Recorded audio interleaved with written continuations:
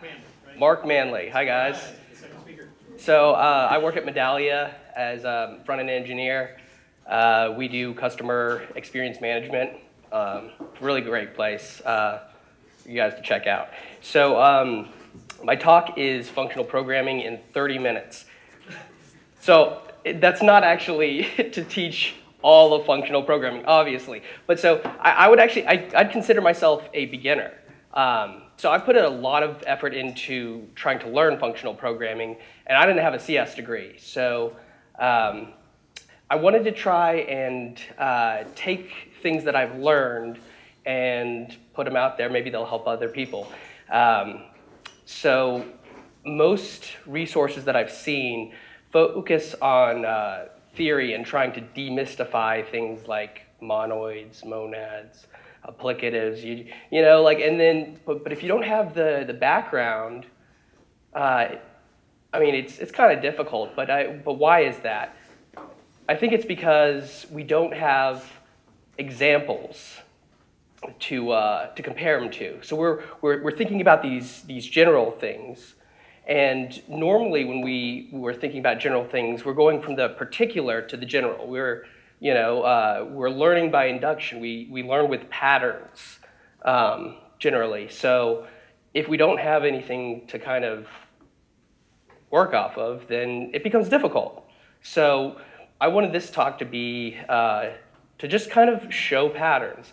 You know, like not explain any laws or anything like that, but more so to just kind of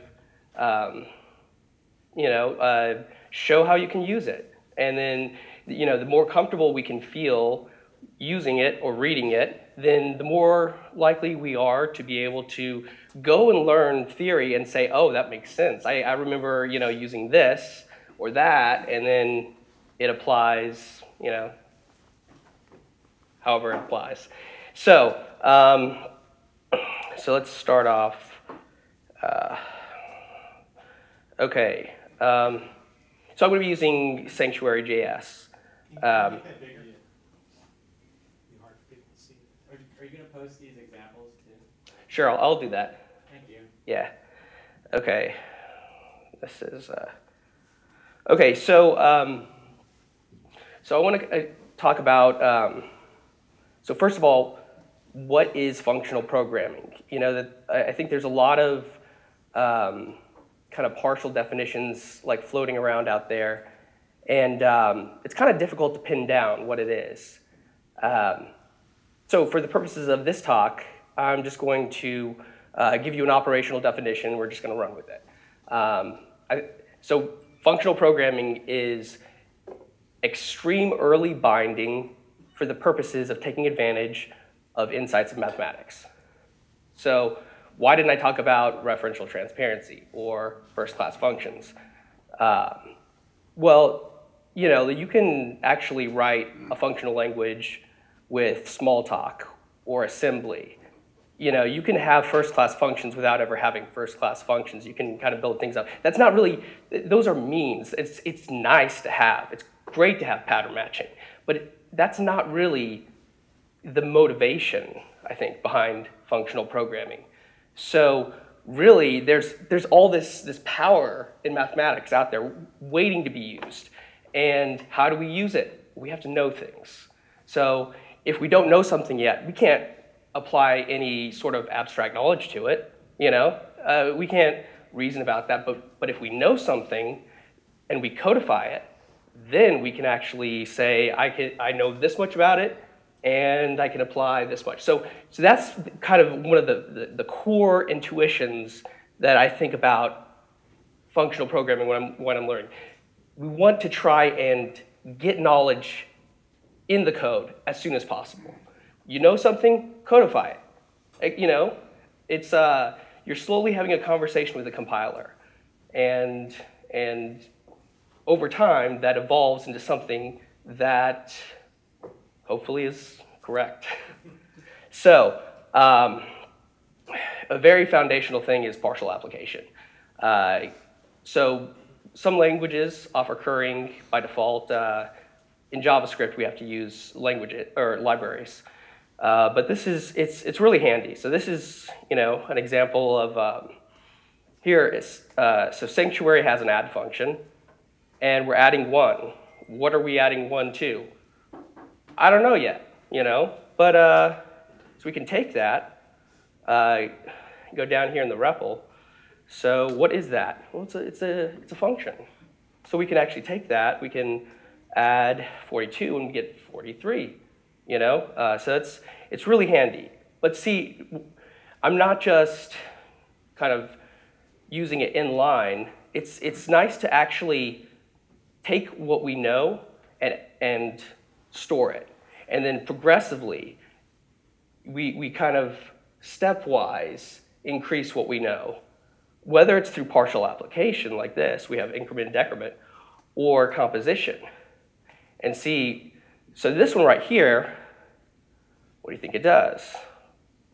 So, got that, put in 42. Oh, wait, I have to actually,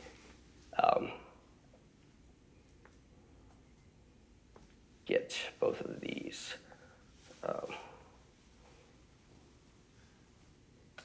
Okay, so then now 42, because it adds 1, decrements 1. So compose kind of, it takes that 42 and it feeds it in from right to left.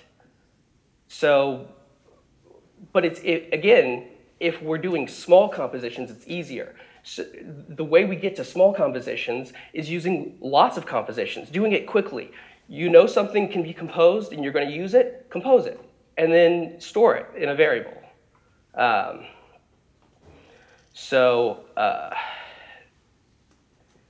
then, here's just of course, we have map. I mean, everyone's going to be familiar with that one probably, but, so what does this really buy us if we're trying to kind of define things earlier and earlier, as soon as we know them? Well, let me go over here, Code Sandbox. So I have 2 React components right here. Right now they're the same. They're just named different. But you can see we're using React state. And we bind the member function to the in the constructor, because that's just kind of how we have to do it. So I mean, this is not hard to read. This is not really hard to reason about. But we can actually gain some power out of trying to refactor it a little bit. So instead of just doing it in here, we're going to bring in some stuff, this time from Ramda. And are you able to make that one a little bit bigger, too? Thank you. Is that good? Yeah, Larger? Maybe a little bigger. Can I hide that? Cool. Thank you. Yeah. Okay, so what are we doing here? We're using a lens. It's a functional way of, think of like lodash.get, if you're familiar with that. You can go like deep into a structure, but lens is actually composed together like functions, And so you can actually make your deep accesses modular and kind of build it up as you go. But I mean, right here, it's not that big of a win, because we're just dealing with one level deep, and it's a primitive. But so we set up the lens, and then we can run a function over that lens. But what is that function? Well, we don't know yet. We go down a line, and here we actually put in a function, that increment function. And so instead of going in right here with state, we can actually we say set state,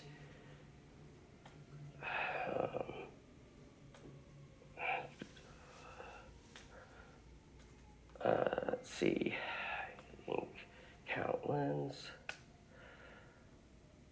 And we could say here, deck count lens. But then we could actually, probably go further and take ink out lens and bind it in here. But so but instead of I guess it's harder to see like the larger how this affects large systems because this is such a small example. But by taking the implementations and we took them outside of the class. Now that will happen again and again in a large system. The more complicated and just unruly your system is, the more these functions will start to piece by piece go up and up and up until and then that promotes reuse because so you have this function and that function, you compose them together down here, you compose these two over here. You kind of get like this tree of functions and which not only do you get reuse as a matter of code maintainability, but it's also nice for performance because when you reuse things, the jet can recognize it's hot. So okay.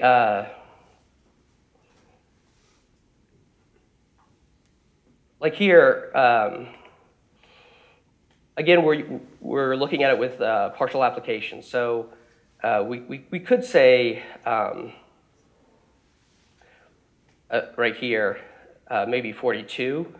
But I just want to drive home that we may not know what 42 is at this point, but we know that we don't want to deal with nulls.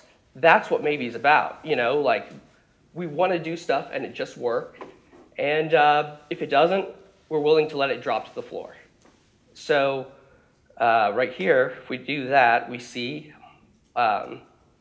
it's ready to take something and wrap it and then say it exists or not, instead of having to check for null or undefined or null and undefined.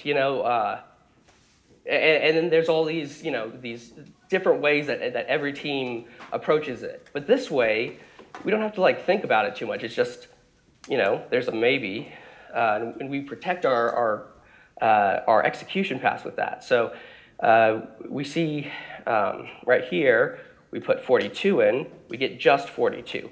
We put in null. Oh, actually, I used that one wrong. Okay. So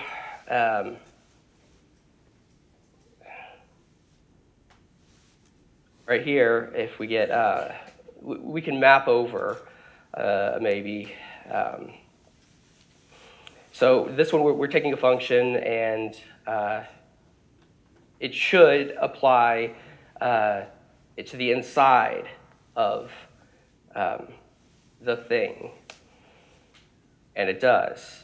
So that's because these things kind of know how to work together. There are well-defined interfaces, and of course there are laws that kind of discipline these. But it's essentially we get this inheritance tree that is really well-defined, and it's made sure that there are no conflicts. So instead of worrying about inheritance, because we're having to do it as fallible human beings, these are already they are deconflicted, and that's really nice. So there's this one is more of a sanctuary specific function. But so here, if we take the head of an empty array, does it throw an error? Does it give null? But here we can do this, and it just, it doesn't include the ones that would throw an error or give us a null. So then, we take the head of the 1, 2, 3 and the head of the 4, 5, 6, and this allows us to, again, like stop littering our code bases with a bunch of if checks, for null, because make your if statements mean something. When you use it, like don't make it garbage. Don't it could mean this, could mean that, and when you use it, it should mean something. And this is a way of empowering us to do that. So similarly, so there's either. Maybe is if it fails, you drop it on the floor. Oh well, we don't want it to blow up. Either is we actually want to know what happened, or maybe we want to handle it even.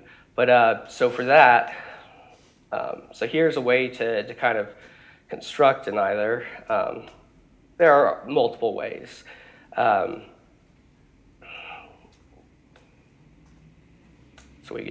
So right is right, and left is not right. I mean, that's kind of like the general, way to remember it. So okay, we can map a function over it, and again, you see, like I'm partially applying just to kind of hit home. Like you don't have to know everything up front. If you all you know is you're going to map the square root over some collection, that's fine. Just so here, if the thing is left, the actual the computation won't occur. It'll just kind of short circuit, and this is kind of there's this idea of railway-oriented programming where you have like this track that the train is going along, and that's the happy path. Everything's going fine. There's a parallel path, and that's the one that like you're a bad train. It's not the track you want to be on. But at any point with an either, you're going along the execution, and if you hit a left, then you go on to the bad path. But nothing blows up, and you can then catch it and see, like, what point did you go on to the bad path, and then handle it appropriately.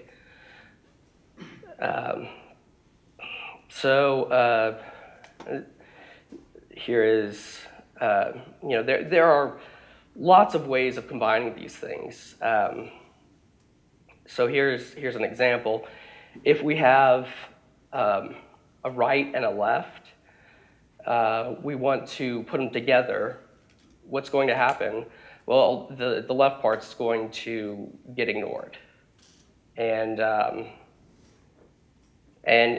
you're going to get left with the right, and so which is a little bit different from when you're running computations on it. So like here, let's look at this one. Either so. Now we have a left function and a right function. So if the data is left, the left function will be applied. If it's a right, the right function. So we have this. Well, let me actually. This is what it looks like. I just want to. So, it's partially applied. And then like we're in our program where we have hit the point where the left comes in. Something said we can't divide by 0. The 2 upper got applied to it. I mean, that's that's just a silly example for this, but it could be some sort of trigger to an IO. It could log something. You could handle it appropriately if it's a certain kind of error. And then here we see that same function with a value that comes in it's all right. And then it's just 42. Turn that number to a string. So that's cool. It kind of gives us a way of structuring our programs, like the execution declaratively. We're creating sort of these nodes that our program is traveling around on. So here, what I did was, so I'm actually storing this one. Again, I want to kind of reinforce, it's really helpful to think of it in terms of, getting it into the code, whatever you know at the time. So ByMap is very similar to what we just saw with the left function, the right function. ByMap has a left and a right, and so we can take that, and it'll behave really similarly. I have to make sure it's defined. So we have a left case, we have a right case. So that's a way of helping us get control and predictability over our programs without as much clutter. And again, there's lots of ways to do things, but I want to try and give like an easy kind of a way, that we can just we can start off somewhere and then there's a lot to learn, So here's an example of lifting. So we take this is a function. Just a function right here, but we have a context. This is, a maybe context that we're dealing with. So we want to add those functions if they exist, but if they're null, then we don't want to, do that. So that's what lift does. So there's lift 2, lift 3. This one we're gonna expect 2 arguments.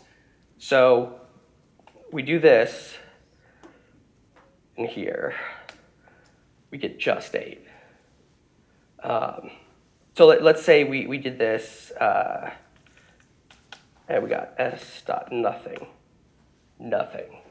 So you can hit those paths in your code that would normally cause a whole lot of problems. You have to make sure that all your checks are very particular to the case involved. But this is general. This is general handling of nulls, and that is really cool. So there's also apply. This is for applicatives. So this is kind of similar, but here we saw s.add. That's a normal function.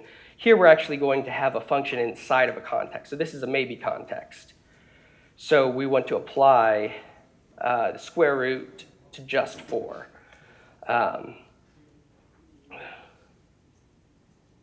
And what's going to happen? We're going to get just 2. So if it's a left, if the function is a left, no such function. And so now here, right here, the value is going to be a left. But then this gives us the ability, what actually went wrong? Was it the function? Was it the value? And this way we can actually start to get a handle on where things went wrong, and we can better prepare ourselves to handle these issues as they come up. So those are all the examples I have prepared. Any questions?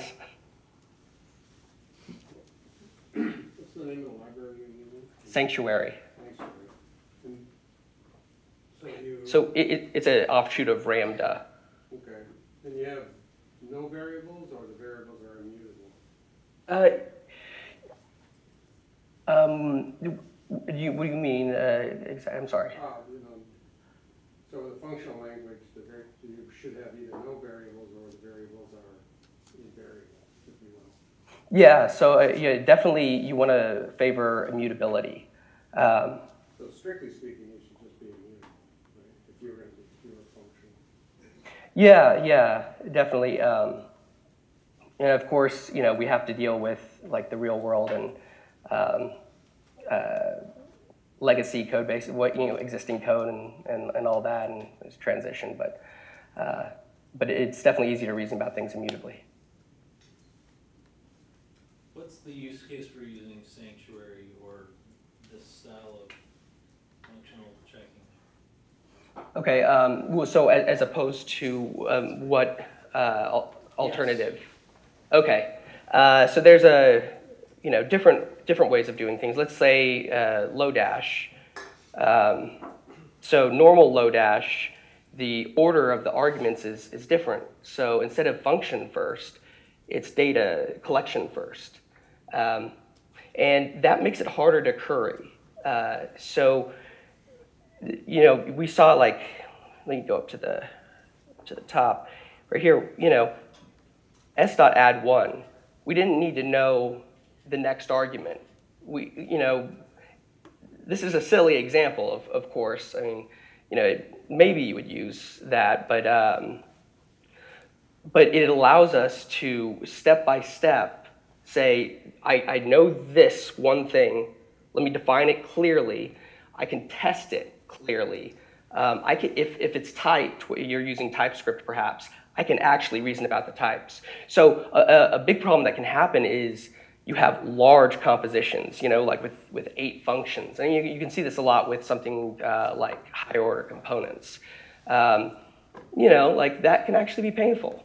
But if your compositions are small and frequent, when you know something, you compose it, then it's a lot, at that point, it's simple to reason about because you're not interleaving all these things. There's 2 things composed, So that this style actually, that it promotes that. Whereas a Lodash style promotes constantly assigning to variables, line by line, and thinking in terms of lines, and which leads to larger functions as opposed to reuse. So because we can say this function is a partial, it's not a partial function, it's a partially applied function, we can complete it later in all sorts of different ways that will be useful at that point. So it's definitely promoting us to reuse things. But if you need to have the entire function laid out every time you use it, then how are you going to reuse it as easily? Reuse becomes use of the function, and you don't get further reuse.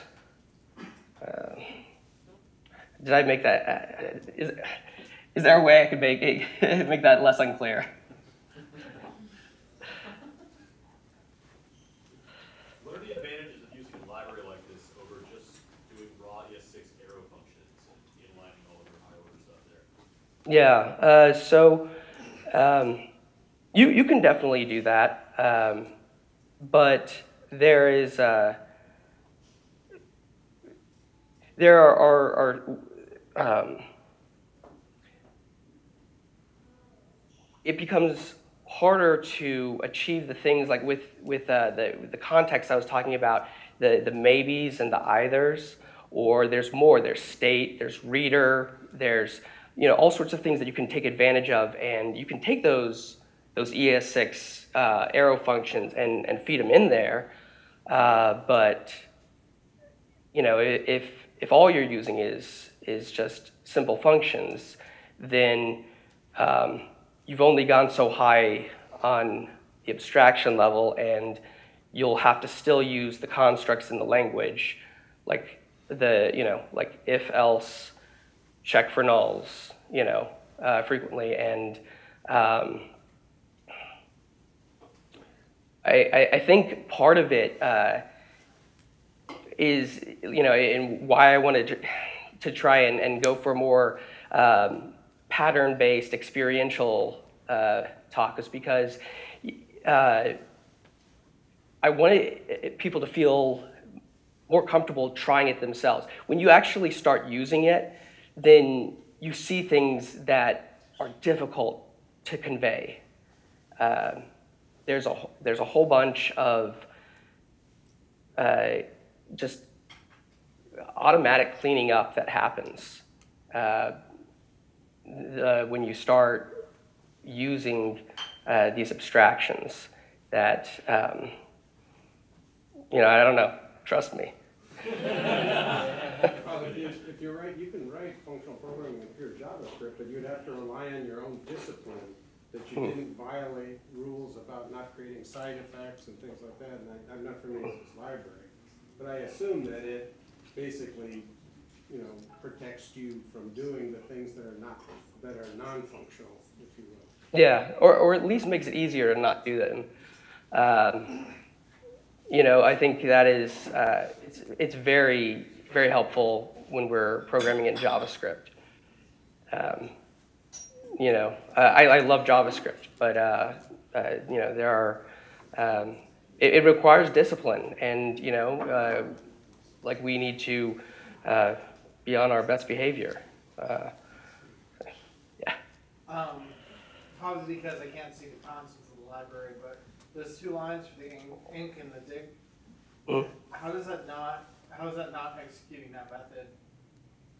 Like, why doesn't it just call the add? Why does that become a functional pointer? So it's something along the lines of this. Let's say const add equals, let's just say x, and then we say y, and then x plus y, something. So we supply the first argument in, and it it captures it within a closure, and then it doesn't execute the function. It just returns that function. So now there is this new function that knows about 1. But it doesn't know about y yet. Y is not bound. So then once that happens, then you can finally get to x plus y. And so this is generally the pattern that you'd see occurring. You can do it with arrow functions.